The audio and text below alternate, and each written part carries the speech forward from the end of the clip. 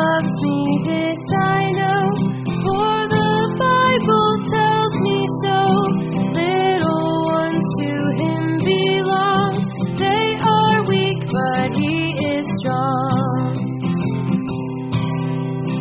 Yes, Jesus loves me. Yes, Jesus loves me. Yes, Jesus loves me. The Bible tells me so.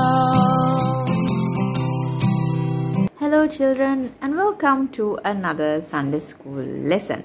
So this Sunday we are going to be learning about a very famous parable that Jesus said. It is the story of the sower. So let's have a look at our video and come back to the rest of the lesson. God's story, seeds and a farmer. So a part of God's story is about some seeds and a farmer, and it goes like this. Jesus traveled from town to town, teaching about God everywhere he went. Lots of people followed.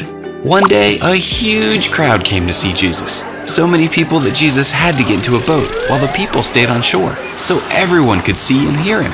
Jesus helped people to understand what God is like by telling stories. We call those stories parables. That day, Jesus told this parable. A farmer went to his field to plant some seeds. Some seeds fell into a path. Before these seeds had a chance to grow, some birds flew in from out of nowhere and ate the seeds up. Some seeds fell into stones and rocks.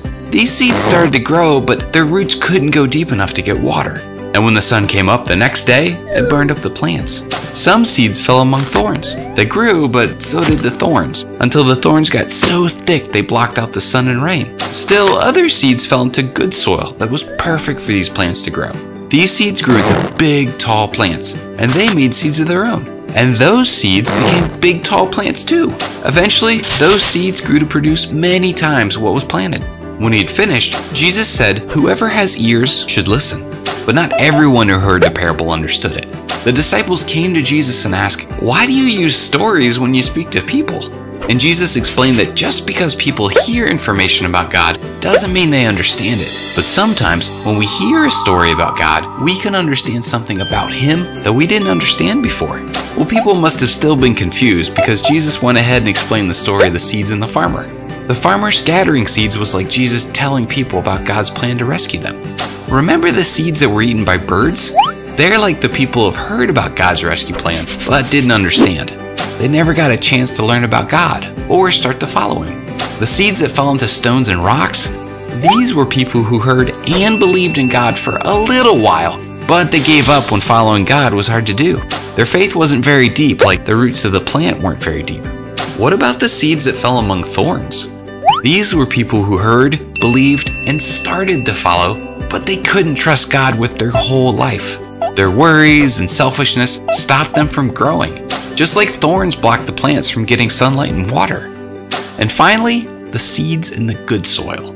They're the people who hear and receive Jesus' rescue, and then they follow Jesus, and their faith keeps growing no matter what happens in their lives.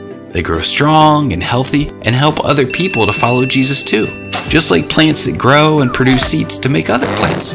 Jesus wants people to know that it's not enough just to hear his words or stories. We can put our faith in Jesus and follow him.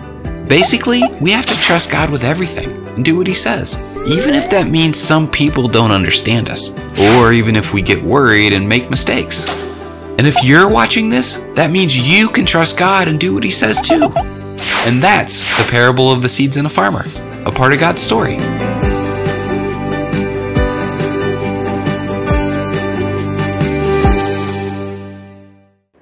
So we just saw the video, and in our story we see how the farmer or the sower goes out to sow the seeds, and we see that the seeds fall in 4 different places, right? Some fall on the path and birds come and eat them. Some fall on a rocky area where they start to grow, but because of the heat of the day and because there is not enough space for the roots to take good root, they die.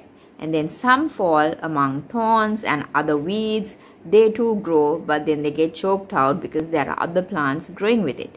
But then the seed that falls in the good soil takes root and grows well and gives a very good harvest, even more than what is expected, right? And we also saw in our video how it is explained as to what these four categories are or what it means. It is how we listen to the Bible or the Word of God. So we see how these four areas represent something, right? Where the seeds that fall on the path that the birds ate are people who don't understand what they hear, because as soon as the seeds fall on the path, the birds come and quickly eat it and go, right? So whoever is reading the Word of God like this first area does not understand what they read.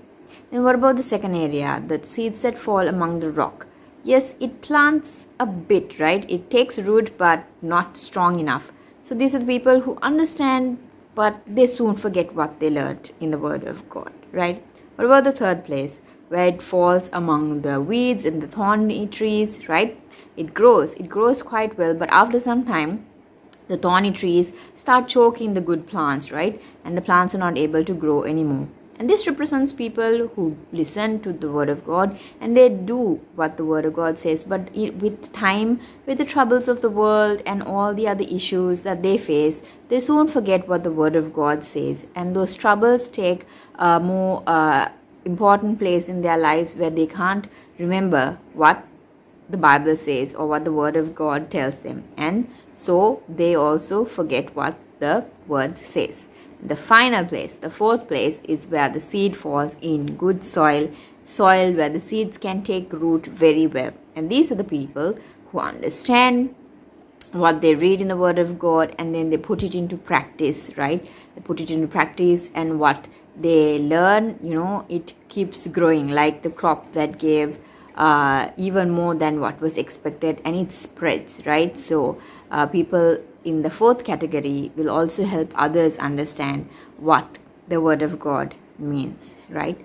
So Auntie hopes that you understood what today's story was about. It was about how we, when we read the Word of God and when we are doing our Sunday school lessons, or if we are studying at home, if you're spending time with the Bible at home, we should always remember to pay close attention to what we are doing, to give our full focus to the Word of God at that time, and see what God is speaking to each and every one of us, because we have to read the Word of God and understand it as well. And we should always pray and ask the Holy Spirit to help us and to guide us and to help us understand what we are reading in the Word of God. With this in mind, let's have a look at our craft activity for today. So for our handwork, we will be needing felt pens or crayons or color pencils, anything you like, pencil, eraser, pair of scissors, gum, and also scrap A4 paper and an A4 sheet that Auntie has cut out and taken exactly a square, right?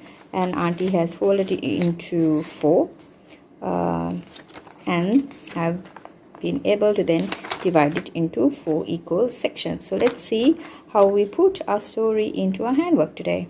So as you can see, Auntie has depicted the 4 places that the seeds fell in our story into this handwork. We have the sower here and the 4 scenes. Now Auntie is going to ask you a question. Are these scenes in order? Do you remember the order of the seeds when they fell?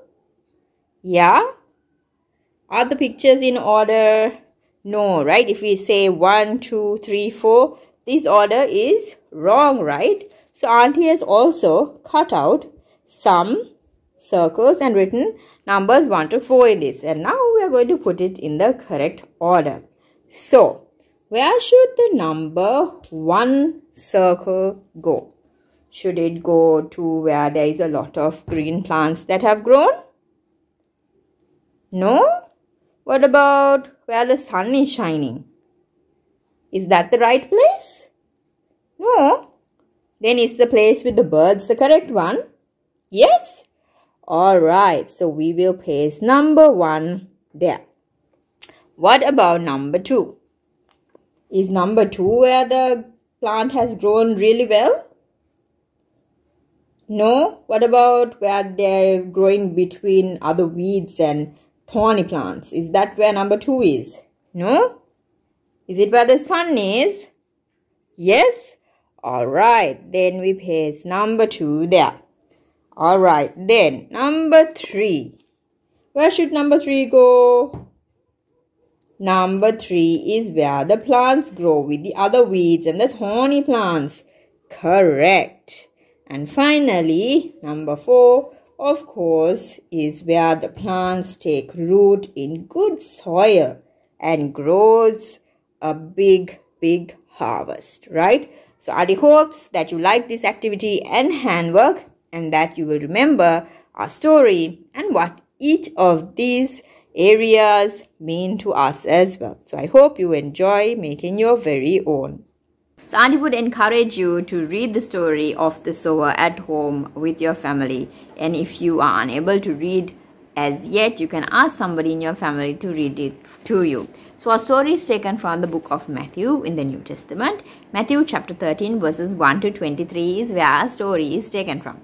And now let's have a look at our memory verse for today, which is Matthew chapter 13 verses 23. So let's have a look at what it says. But the seed falling on good soil refers to someone who hears the word and understands it. This is the one who produces a crop yielding 100, 60 or 30 times what was sown. So that is speaking about the person who understands what the word of God says or what that particular story you read means and takes it into heart, right?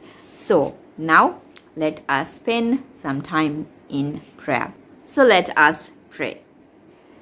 Dear Lord Jesus, we thank you for this beautiful day and thank you for the lesson that you taught us today about the story of the sower. Jesus, help us to be like the good soil where the seed falls so that we will understand everything that is written in your word.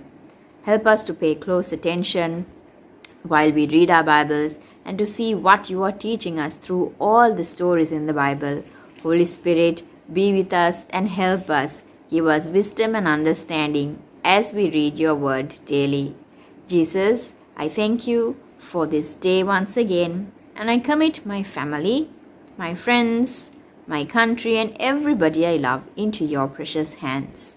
I pray this all in Jesus' precious name. Amen. And now as we draw to a close for our Sunday school lesson for today, Auntie hopes that you learned something valuable today and you had fun during our Sunday school lesson. I hope that you know that Jesus used lots of parables like the story of the sower and many more to teach the people who always came and listened to him. He taught very important lessons through simple stories like parables. So Auntie hopes that you all also understood the lesson and that you will take it into heart, that whenever you're reading the Bible, you will pay close attention to what is said in it, that you will take it into heart and that you will pray and ask God for wisdom and understanding to see what God is teaching each and every one of us while we read the Bible. So till Auntie sees you next week with another interesting Bible story and Sunday school lesson, please take care of yourselves, be obedient to your parents and your guardians, and remember that Jesus loves each and every one of you very much. God bless, take care, and I will see you soon. And now Auntie is leaving you with our chorus for today. I do hope you enjoy it. See you next week. Bye.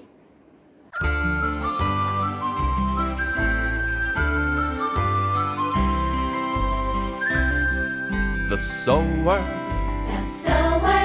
went out to sow, to plant some seeds, in hopes that they would grow. Some seed fell on the path. The sower went out to sow in hopes the seed he threw would grow. The sower went out to sow, to plant some seeds, in hopes that they would grow. Some seed fell on the rocks. Some seed fell on the path. The sower went out to sow in hopes the seed he threw would grow. The sower went out to sow, to plant some seeds, in hopes that they would grow. that they would grow. Some seed fell on the weed. Some seed fell on the rocks. Some seed fell on the path. The sower went out to sow in hopes the seed he threw would grow. The sower went out to sow, to plant some seeds, in hopes that they would grow. Some seed fell on the good soil. Some seed fell on the weeds. Some seed fell on the rocks. Some seed fell on the path. The sower went out to sow in hopes the seed he threw would grow. Well, the birds ate the seed on the path, and the sun burned the seed on the rocks. The seeds in the weeds were choked, you see, but the seed on the good soil grew and grew. Like the word of